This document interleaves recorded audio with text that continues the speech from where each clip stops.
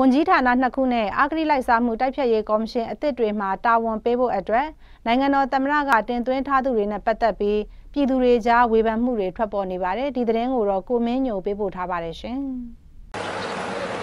နိုဝင်ဘာလ20ရက်နေ့ကပြုလုပ်ခဲ့တဲ့ဒုတိယကြိမ်ပြည်ထောင်စုလွှတ်တော်စက်တဘာပုံမှန်အစည်းအဝေးမှာနိုင်ငံတော်သမ္မတကပြည်ထောင်စုအဖွဲ့ရုံးဝန်ကြီးဌာနအပြည်ပြည်ဆိုင်ရာပူးပေါင်းဆောင်ရွက်ရေးဝန်ကြီးဌာနနဲ့အဂတိလိုက်စားမှုတိုက်ဖျက်ရေးကော်မရှင်တွေဖွဲ့ဖို့အတွက်လွှတ်တော်ကိုတဝင်လောပေးပို့ခဲ့ပါတယ်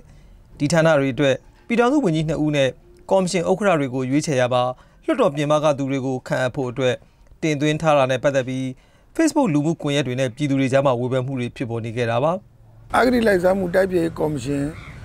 အသစ်ဖွဲ့တယ်နော်ဒီပြည်သူဥပဒေအထောက်အကူပြုအဖွဲ့ကိုဖွဲ့တယ်မူရကျွန်တော်တို့ကလက်ခံတယ်လက်မခံတာကအဲ့ဒီမူထဲမှာပါတဲ့လူတွေကအရင်တုန်းကခေတ်ဟောင်းစနစ်ဟောင်းတုန်းကပြည်သူတွေနဲ့တစ်ဖက်တည်းရက်တာမဟုတ်ပဲနဲ့စန့်ကျင်ဘက်ကရက်တီခဲ့တဲ့လူတွေအဲ့တော့အဲ့ဒီလူတွေကိုပြန်ပြီးတော့ခန့်တဲ့အခါကျတော့ပြည်သူတွေအတွက်အမြင်ရှုပ်ထွေးစရာဖြစ်ပြီးခဲ့တဲ့2015-2016ခုနှစ်တွေတုန်းကဌာနဆိုင်ရာတွေမှာဝန်ထမ်းအဖြစ်ခန့်အပ်ထားတဲ့စစ်တပ်ကအငြိမ်းစားယူသူတွေအသွင်ပြောင်းတွေနဲ့ပတ်သက်ပြီးဖဲကျိုးပြဖဲကျိုးဝါဖဲကျိုးအနဲ့ဖဲကျိုးဖြူစတဲ့ကမ်ပိန်းတွေလုပ်ပြီးဌာနဆိုင်ရာဝန်ထမ်းတွေကကန့်ကွက်ခဲ့ကြပါတယ်။ဒါကြောင့်အခုလိုအရေးကြီးတဲ့နေရာတွေမှာ decision maker လုပ်တဲ့နေရာတွေမှာပြည်သူတွေကရွေးချယ်ထားတဲ့လွှတ်တော်ကိုယ်စားလှယ်တွေကိုပဲ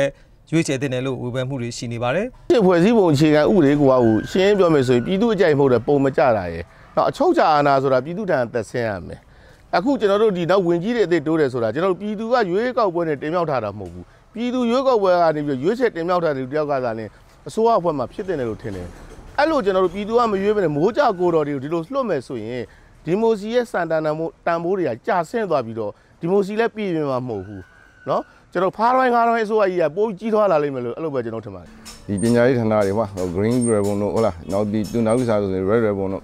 ဒီဟိုလျှက်စစ်ဝင်ထားတာဆိုအပြာရောင်ဟုတ်လားဖဲကျုပ်ပြဒီ campaign တွေပေါ့အဓိကကျတာသူတို့မိုးကြရှုပ်သူတို့ကိုယ်တိုင်ဌာနတွေမှာရှိနေဝန်ထမ်းတွေကိုယ်တိုင်ကဒီဟာကိုလက်မခံနိုင်မှရှိတယ်ခြားသားရေးတိုက်ဖြတ်ရေးကော်မတီဆိုတော့သူတို့အသစ်ဖွဲ့သေးတယ်ဝန်ကြီးဌာနတို့ဖွဲ့လိုက်တဲ့အခါမှာသူတို့မှဖြစ်ပေါ်နေရှိနေတဲ့ခုနပြောတဲ့ဒီအဟောင်းတွေပေါ့နော်ပြည်သူတွေကပြည်သူဆန္ဒမပါတဲ့အဟောင်းတွေကိုထည့်ပြီးသုံးနေတာဒါအဓိကမိုးကြရွှေကိုဆိုတဲ့ဟာကိုသူတို့ထည့်သုံးတဲ့သဘောဖြစ်တော့အဲ့ဒါကိုမကြိုက်တဲ့အတွက်ဒီစကားကိုပြောတာပါအခုကိစ္စကိုနိုင်ငံတော်သမ္မတကနိုဝင်ဘာလ18ရက်နေ့ရက်စွဲပါစာနဲ့လွှတ်တော်ကိုတင်သွင်းခဲ့ပြီးပြည်ထောင်စုလွှတ်တော်နာယက